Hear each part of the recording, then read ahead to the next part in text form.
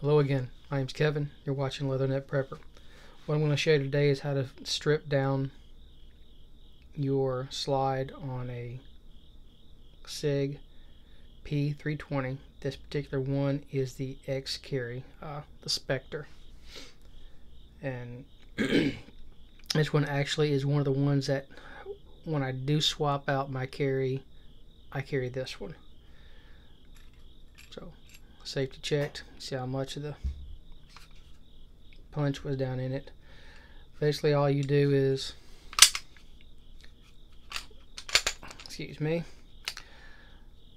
move this over, slide this out, pay close attention when you're taking it apart. Get this out of the way. Pay close attention to your mainspring. See how it's oblong, got a flat side here and a flat side here. That's how it goes in. Don't do it like this because your weapon will not cycle properly and you'll have one very difficult time trying to get it apart. Put it back together. Pull your barrel out. This works very similar to a Glock. Where the Glock you have a insert here you push down. With this one you have that same type of thing right here. Little plunger. Push it down, keeping your pressure on it and keep pressure over the tab. Once you've let the pressure off, keep pressure on this little tab here because it's still under spring pressure. Pull your back plate off. Now pay close attention to how this thing went in. With the Glock you don't have to worry about orientation. This one you see the little notch, so it needs to be facing towards the weapon, the notch out. Pull your striker assembly out. It has the maritime cups.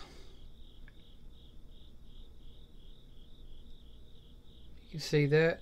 It has a little push pin, a little spring inside here. I'm not stripping this one completely apart because it's a bear to get back together. But it's actually, you can do it, but I'm not going to. So all you would do is push this down, pull your maritime cups out, slide your spring off, and pull this little tab in here. Pull that little tab out. Get right here. Pull that down. A little pin right there pops out. So that's how that comes apart. I'm just not going to strip this completely apart. This is as far down as you would need to strip it for a yearly cleaning. You would take and clean all down inside of here.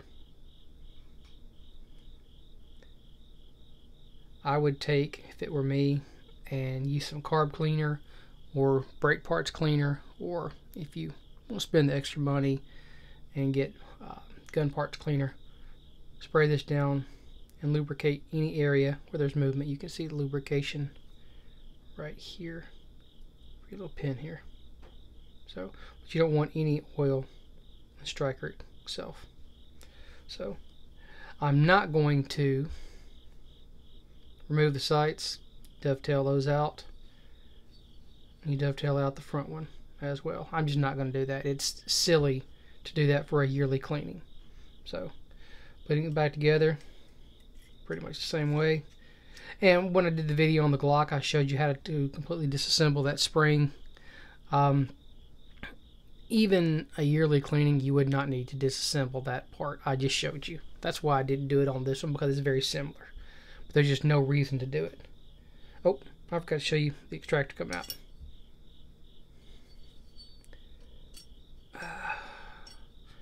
Just grab your extractor, paying attention to it.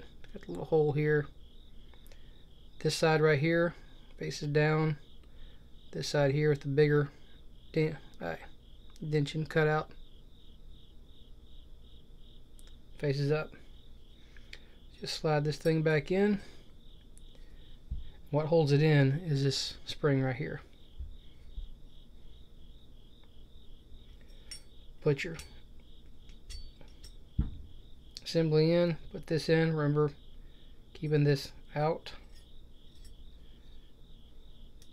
You can tell because as soon as you twist it, it won't go out any further.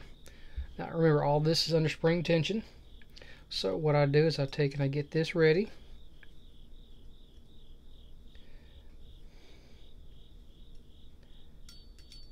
Oh, excuse me. Push this down, get this lined up. Helps if you do it right.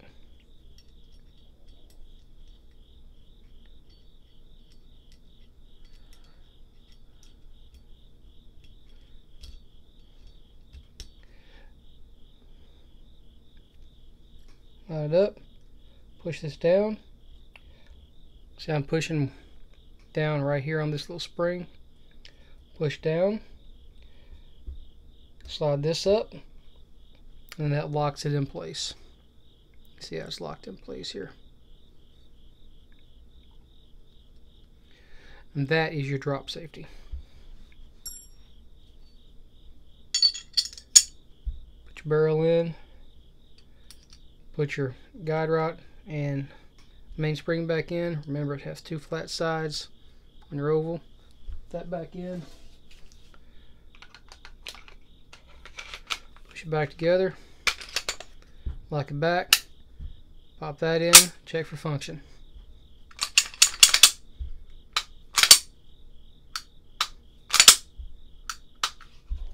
That's how you strip it apart. One thing I am going to say, this was done with just a punch. So this is the Polymer 80 lower. I purchased this because I've purchased several Sig models. It does not come with this particular one, of course, because it's P80. It actually comes with one that's very similar to Glock 19 size.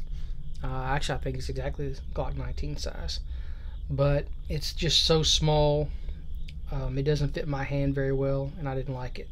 So I went with a couple of different ones and ended up with the P80 because I really like the heavily aggressive texture of this. It is very aggressive. Have a good undercut, dual undercut actually. Not that I use it, but if you do, it also gives you 4 lugs for any attachments you may have. Large trigger well for gloves. It gives you a spot to rest your fingers. So, good beaver tail. I really like the aggressiveness of it. So, the Spectre is Glock 19 sized, but yeah, I like this much better, the P80. So, anyhow, if you guys got something out of it, share it, like it. If you have any questions, feel free to leave them in the comments, or you can always email me at xcooperx@protonmail.com. Remember, guys, few problems in life cannot be solved by battleship broadside. Have a good one.